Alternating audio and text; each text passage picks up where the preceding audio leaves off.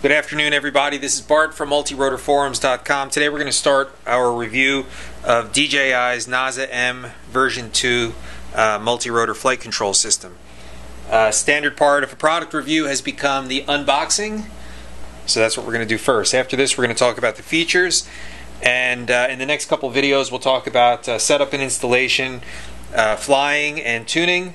We'll do a summary video when we're all done, and then as an addendum to that, we'll do a demo of the features, and that's probably going to have to wait until the weather gets a little bit nicer, but we'll put that in there at the end of the review thread at some point. So for now, let's just get the box open and see what's inside.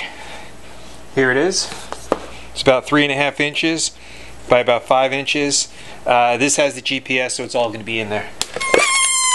Oh, what was that?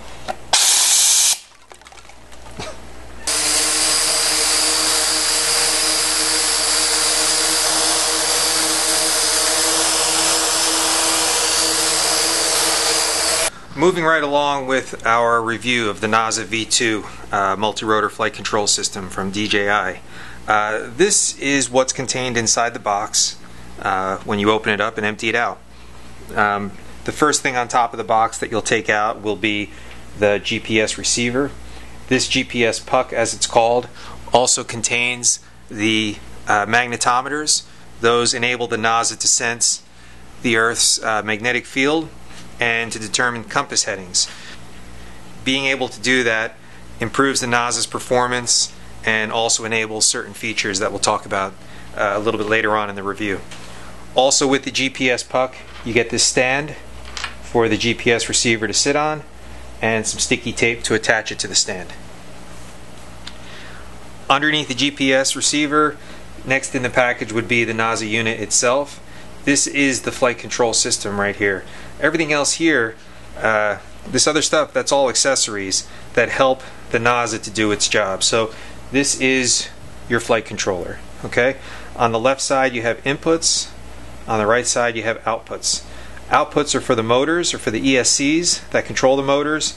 There's 6 dedicated motor controls, and then there's 2, F1 and F2, that could either be used to control motors or to control a 2-axis servo-driven camera mount. Okay? These other inputs on the side, we'll talk about those as we go, but for now, that's your flight controller. Next in the box would be the NAZA's PMU, that's the power management unit. On one side you have a red and black wire. Those get power directly from the batteries. The NAZA can take anywhere from a 2 to a 6 cell battery pack.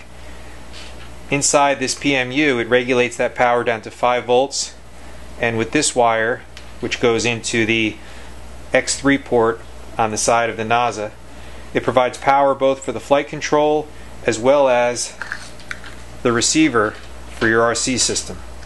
So battery power in one side, 5 volts out the other to power the flight control and your receiver. This other wire that comes out of the PMU is the EXP wire, or expansion wire I think it means, and that goes right there. So there's an X3 port and the EXP port. Those are both where you plug in these 2 wires from the PMU. The PMU also has a port on the side where the GPS antenna plugs in, and the CAN bus port, which is where you would plug in either your Bluetooth module or your H3 2D brushless gimbal for your GoPro. Next in the box, as you're unpackaging its contents, you'll have the remote LED. The remote LED has a single LED surface mounted. It's very bright. It's capable of displaying multiple colors, and the NAZA uses that LED to communicate with the pilot what the condition of the helicopter is. So if the helicopter's got a low voltage condition, or if you don't have enough satellites to maintain a GPS lock, that LED is going to flash certain colors and certain patterns. Knowing those patterns and the colors involved is very useful when you take this out, when you start setting it up, and especially when you're out flying. On the end of the remote LED is a USB port, and that's what you use to hook up the NAZA to your computer when it's time to set it up. Also in the package, in these Ziploc bags, You have a spare USB cable.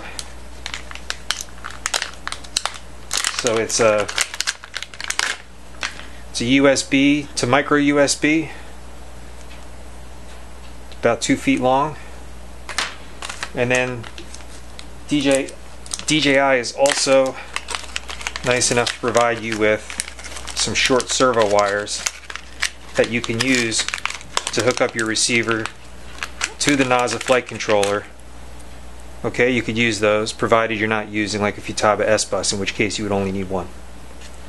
Alright, so that's the contents of the box. Next we're going to talk about the features. So what features are included with the NASA V2 multi-rotor flight control system? First of all, you have 3 different flight modes: manual, ATTI or attitude, and GPS.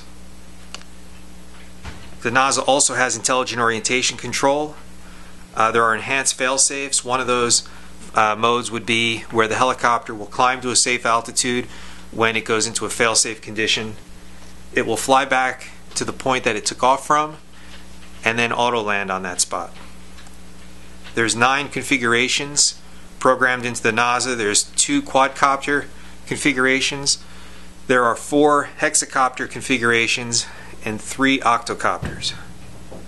The NASA also has the ability to control a 2-axis servo-driven camera gimbal. It accepts standard receivers, S-Bus, and PPM. Built into the NASA's control setup, there is a voltage monitor as well as low voltage protections that can be set up. There's an advanced IMU calibration function, and then there's PMU extensions available. The first one is an on-screen display, that's the IOSD.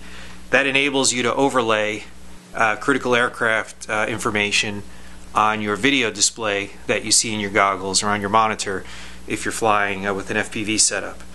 Another extension at the PMU, that's the one we talked about already at the side, the CAN bus port, that's the H32D. That's a brushless GoPro gimbal, and we're going to talk about that in a separate product review at multirotorforums.com. And last but not least, you can attach a Bluetooth module, and with that you could do remote tuning of the control system. You could also use the free DJI ground station software that enables the NASA V2 to fly waypoints. So those are the major features, the components we've spoken about that are included with the package, and that concludes our first video. So thank you again to Aerial Media Pros for sponsoring this product review. The next video we're going to talk about installation and setup.